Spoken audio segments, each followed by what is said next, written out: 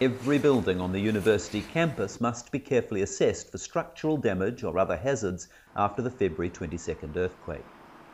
10 teams of independent engineers are working on the inspections. The first step is looking at the original plans, taking into account each building's age and construction.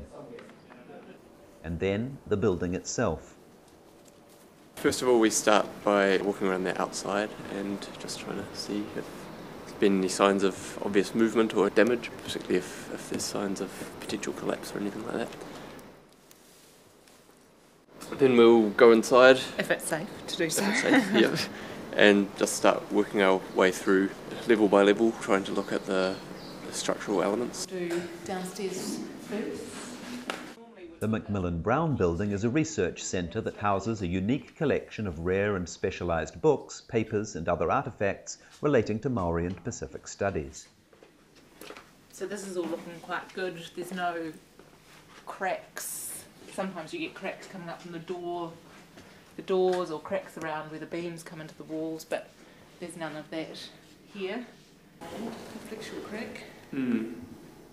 There are signs of the quake.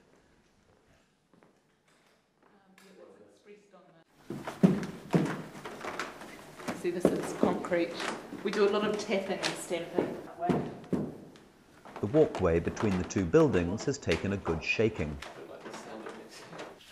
And many offices are a mess. Saw a lot of this after the first earthquake. But overall, the picture is encouraging. Good. We've seen hardly any damage.